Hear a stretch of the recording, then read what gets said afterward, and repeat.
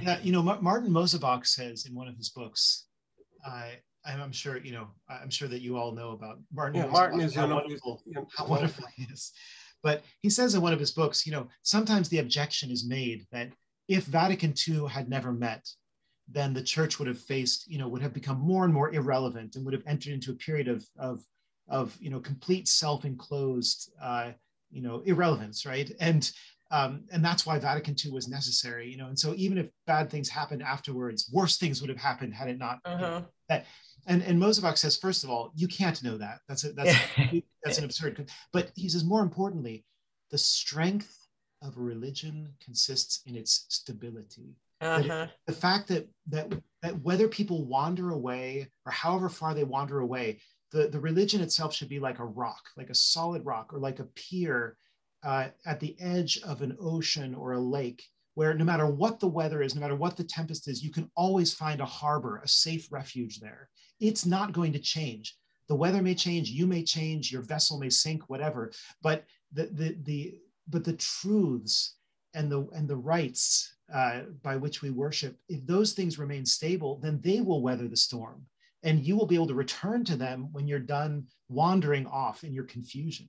But if the church and her faith either seem to be or actually are melting and moving and shifting, and you don't know where to find your foothold anymore, and you can't get a foothold, that's what's going to cause the church to become irrelevant, right?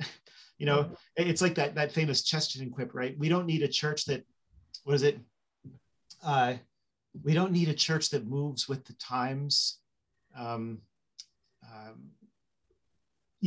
don't remember the full quip, but the point is that we need a church that isn't going to move with the times, right? And isn't going to be perpetually updating itself. Like you see sometimes people, older people wanting to look young and sporty and fashionable, and it just doesn't work, right?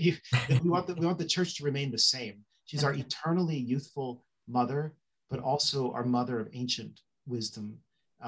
She's ageless, immemorial, venerable, but also perpetually youthful, right? And that's something I think that you really encounter in the realm of tradition. Like when I go to a Trinity Mass, I don't think, oh, this is like play acting 16th century, Europe. It's just, this is it. This is the ritual of the Mass. It seems like just and true and right and solid and always the same, and you know what I mean? So it's not about, it's exactly the opposite of what the critics say.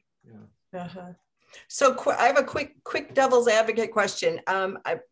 People of my acquaintance who are very Orthodox Catholics, some of them say, we've had the Novus Ordo for almost 60 years, and it's been my whole lifetime.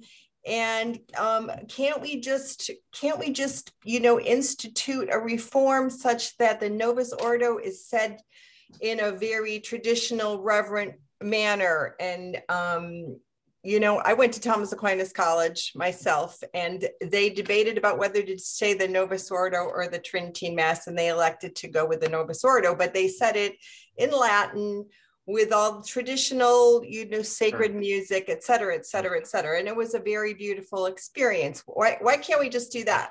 Well, there are a lot of reasons why we can't. Well, we can try to do that, but I'll tell you what the problems are. The first problem is there's no such thing as a Novus Ordo tradition, because a tradition has to be something stable and self-identical.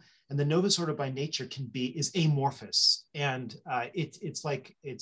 it can be whatever the celebrant wants it to be within certain limits, or else it won't be the Mass. But it can either be a super high church expression of the liturgy, or it can be a low church, jamboree type experience, right? It can be all sorts of things according to its own rubrics. It's unstable by design. It's adaptable by design. It's at the volitional control of the celebrant and the community to the extent that he involves the community in that. The music can be all over the place. I mean, it's a mess. From a liturgical point of view, it's an absolute mess. And so there is no one thing that you're talking about when you're talking about the Novus Ordo. It's like a constellation or a miasma, a liturgical miasma. Okay, that's what we're talking about. So when somebody says do the Novus Ordo well, what are you talking about? What are you talking about?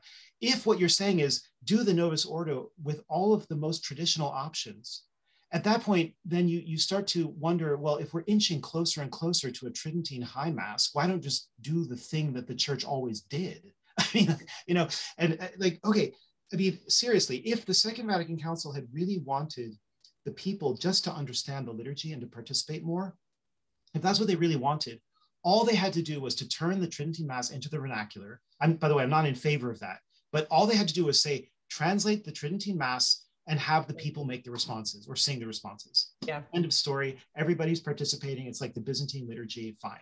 But they didn't do that. They radically changed nearly everything about it.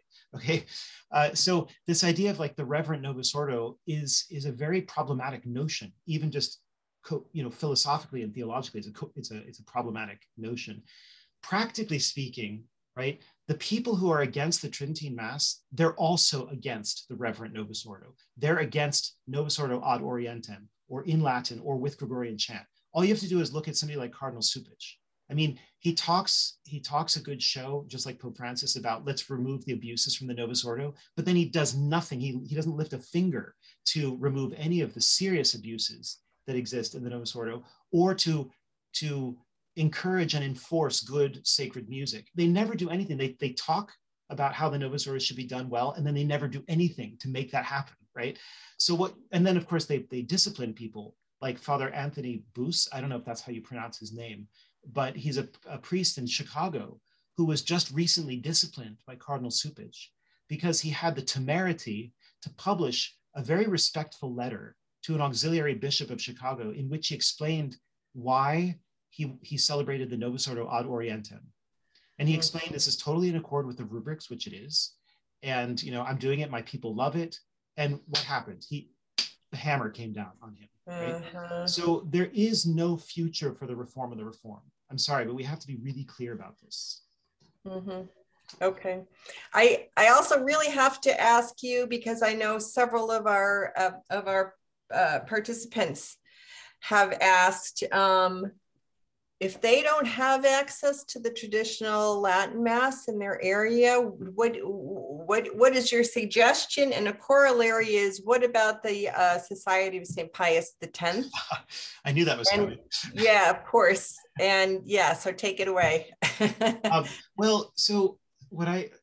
So of course, having said what I did before, it is a fact that some Novus Ordo Masses are said more reverently than others. I mean, if the priest is a priest of Orthodox faith, and if he's a pious man himself, he's going to, what does Father Z always say? He's going to say the black and do the red, right? He's going to follow what the Missal says, no surprises, no showmanship, and so of course you want to find, if the only thing in your region is the Novus Ordo, then you want to find the place where it's, let's say, least unworthily done, maybe is how I would put it.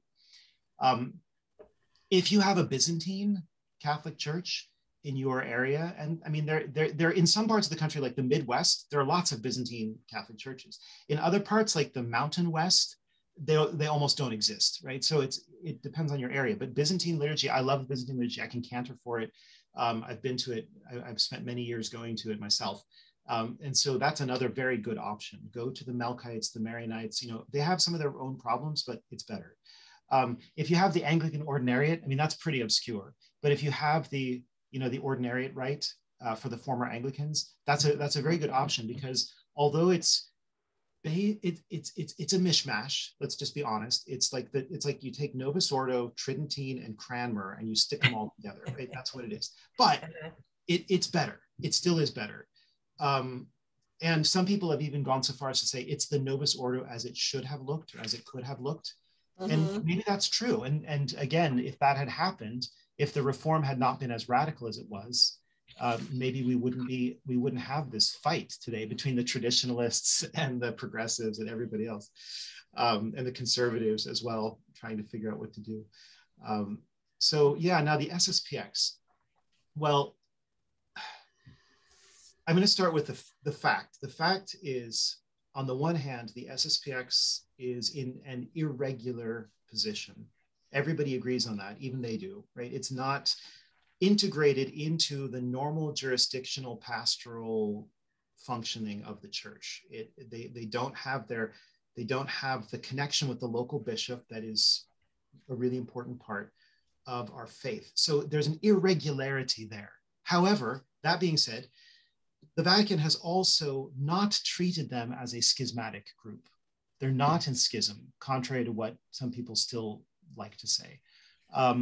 The reason they're not in, if they were really in schism, and if they were really like outside the church and not part of the Catholic Church, then the Vatican would be having interreligious, or not interreligious, but ecumenical dialogue with them, the way they do with the Russian Orthodox or with the Protestants. But they don't. It's always been an internal issue. This is like a falling out under the same roof. Okay, they're supposed to be in this part of the house, but they're in that part of the house. Okay, it's under the same roof. They're in the Catholic Church, and they're in an irregular status.